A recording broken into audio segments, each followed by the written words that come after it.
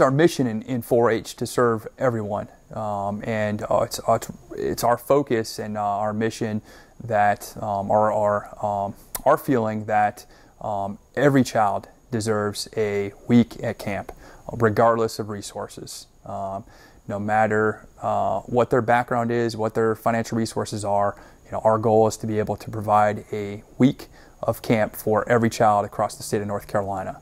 And why? Because camp is a once-in-a-lifetime experience. I always like to say camp is maybe a week-long experience, but it creates a lifetime of memories. And that's really what it's all about. And it's more than just a week being outside in the outdoors. Youth that attend a week of camp learn life skills from communication with their fellow campers. They make new friends. They learn teamwork, leadership skills, trust.